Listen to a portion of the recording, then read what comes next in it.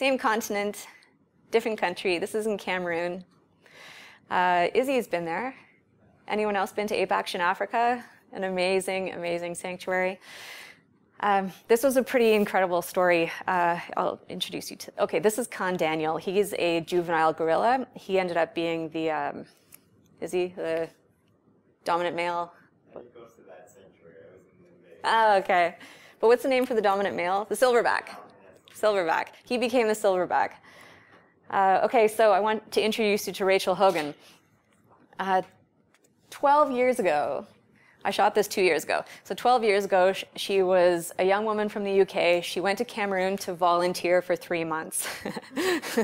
3 months became 6 months, became a year. And during that time, she saw that it wasn't a great sanctuary. It needed a lot of help. And she had taken in all of these gorillas. All of these gorillas who had been, their parents had been poached or they'd been used in entertainment, and she had all these babies, and they had a not very good enclosure. It was too close to the village, so they were getting sicknesses they were getting human illnesses because it was too close to the village. So she made a promise to these gorillas that she would not rest until they had a proper sanctuary home. They can't be released into the wild because they're habituated and because they'd be poached again. So she wanted to do the best that she possibly could for these guys. So the story is called Rachel's Promise, and this is shot the day before they were going to their new space. This is the enclosure near the town. It's not bad, but she did so much more for them.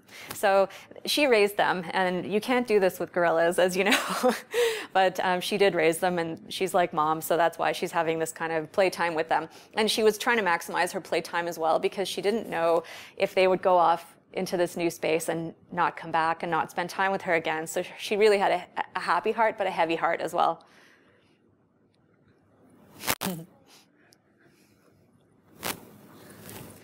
This is Shay. He's way too big to be on her back, and I love that he's holding her boob.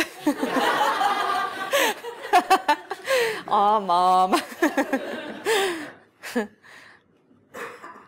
So next morning, it's time to sedate each animal one by one. Rachel's really, really nervous. And they brought each one into the vet clinic and fixed up some of their teeth if that needed to happen. These are all juvenile gorillas, by the way, so under 8 years old or so. Did their blood work and just checked to make sure they were healthy before they went to the new spot. And then from here, we put them in the truck and go down to the new spot. But someone woke up early. Someone woke up early, and all of a sudden I was in mortal danger. Luckily. Her name's Picken. She's about 5 years old, I believe, 4 to 6 years old in this picture. She was still really groggy, and she was in the arms of her beloved friend Apollinaire, who's from Chad, and he's the head gorilla keeper there. So she didn't freak out, and she went back to sleep against his chest. Yay. So on our way to the new spot. And Rachel was with each gorilla as they woke up because she knew they'd be really nervous, and she wanted to reassure them with her presence that everything was okay. They stayed in the main enclosure, so it's a caged-in area for 2 days just to, recover and get used to the new space. They knew that exciting things were happening, and she was really excited. She camped out there for 2 days in a tent. She wouldn't leave their side. Then came the morning, where it was time to open the doors to the new sanctuary space. And she didn't know if they would even go outside because they might be too terrified. And anyway, this is what happened. She slid open the gate, and they all went running out, and they waited for each one to come out, and they hugged each other, and they did their low grunting that is just so beautiful. And they went running. They went running out into the forest. This is like hundreds of acres of space for them. She didn't want them to ever be in a cage again, so that's why there's the electrical wiring. And they went. And she cried her face off. And in this moment, she said, "Okay, God, you can take me now. I'll die happy." It was really sweet. I just want to introduce you to a few more wonderful chimps that I've met. This is at Save the Chimps Sanctuary in Florida. Her name is Mandy. She was used in research for probably over 40 years, kept in a small cage at the Colston Foundation in Alamogordo, New Mexico. Mandy had just been moved from the research center to the sanctuary, and they didn't have files on her far enough back to know if she had been wild caught or if she had been bred and raised in the lab. But you can always tell which chimpanzees were caught in the wild, because when they get to the sanctuary, they go out into the greenery and they enjoy it right away. The ones who were born in the lab, they often just stay on the cement, and it takes them weeks to build up the courage to go outside. So Mandy, they didn't know. They opened the door and she went out and she ran down into the reeds. And this is her sitting in the reeds, and she's enjoying the wind on her face, and she was touching everything. Pepsi is his name. And he's not only special because of those really rare golden eyes that he has, but he's also funny and special because he has a foot fetish. We were walking around, and when we passed him by, he came over to the side and he started pant-hooting at me and pointing at my feet. And one of the staff said, "Oh, he's got a foot fetish. Just show him your feet. Take your sandals off. He's been in a cage for 30 years. The least you can do is show him your feet." So, sure. Anything for Pepsi. This image, I don't know, it's actually not like a super special image. It's but it is because of the story behind it. This is also at Save the Chimps. And what's really awesome about this picture is that it's the hand of Dr. Carol Noon, who's the one who rescued all of these chimps and founded Save the Chimps. And that's her hand. She hated being photographed, but that was okay with her. Not only because it was just her hand, but because it's the chimp that's outside and she's in a cage.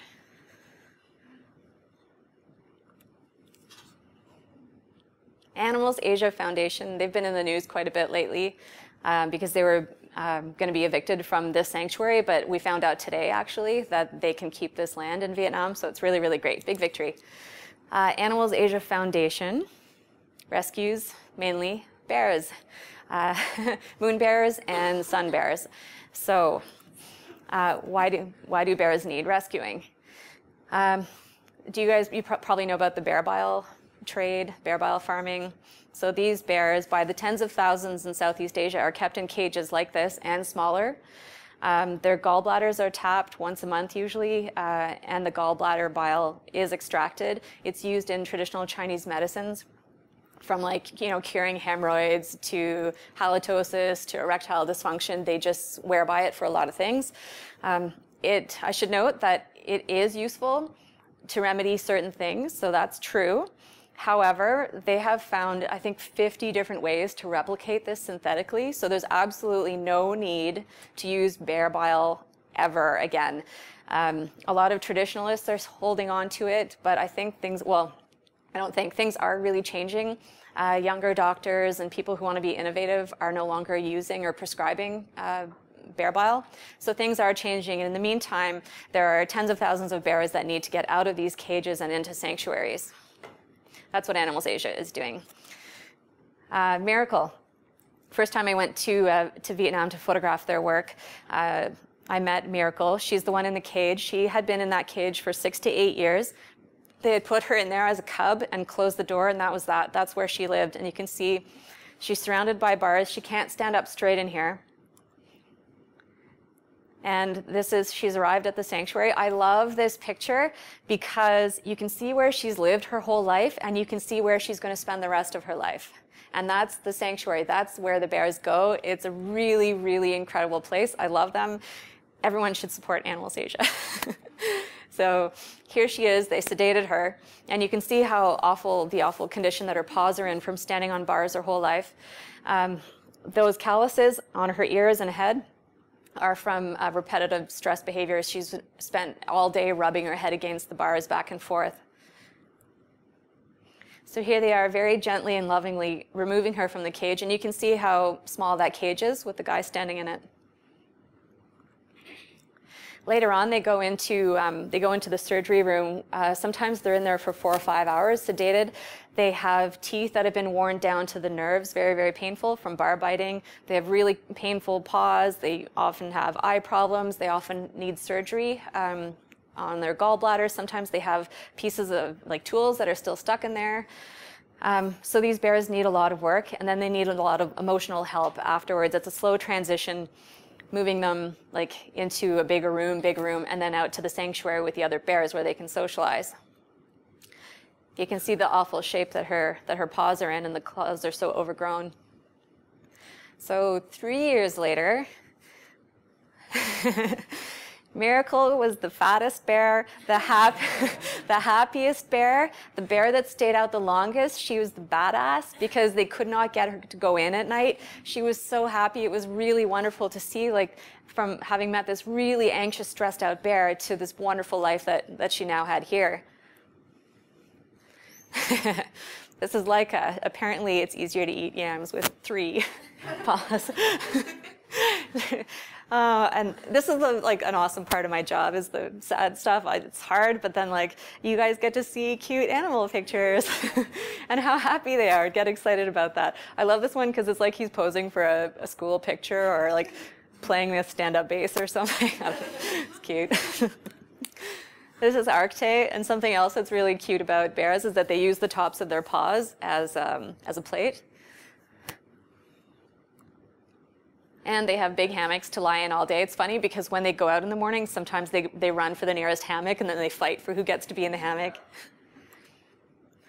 And this is Llama, the sun bear, looking very, very sad, but he's not sad. He just looks that way. Here's one of those trick photos, actually. This is a rescued sun bear, and he is at a sanctuary right now. It looks, like a crappy situation. He's at a sanctuary. Like Ron, who didn't want to go out into the sanctuary, he was like that. He wanted to just be where the people were, and he's a really, really happy bear now. He plays with his toys all day, and he loves being around humans. And in this picture, he's looking like that because he's begging for pineapple jam. It's his favorite treat. What was incredible about meeting this guy is that he was so forgiving of us and loving towards humans, even though he'd had both of his paws cut off for bear paw soup. So when these animals start producing lower quality bile, in Vietnam, sometimes they will cut their legs off and just further abuse them by making this bear paw soup, which is a delicacy. So he was missing both of his front paws, but he was still just like so wonderful. And I stepped too close to the cage, bad me, and I was taking his picture, but he actually really quickly grabbed me and pulled me into a bear hug. And he could have destroyed me. He could have like bitten me in a second and that'd be over, but he really just wanted to play. And it really, really moved me. And just to see the forgiveness that these animals can have, he was one of the guys who just like, in that moment I said, okay, I will forever work for you guys because you're so amazing. Any questions? Yeah.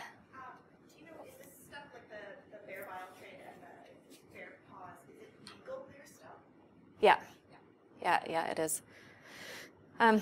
Someone in New York City, an artist in New York City, overheard me talking about that story, about the pineapple jam and the paws. She heard that in an interview that I did, and she actually made this, which made me bawl my face off. So it was her interpretation of my story. Can everyone read that?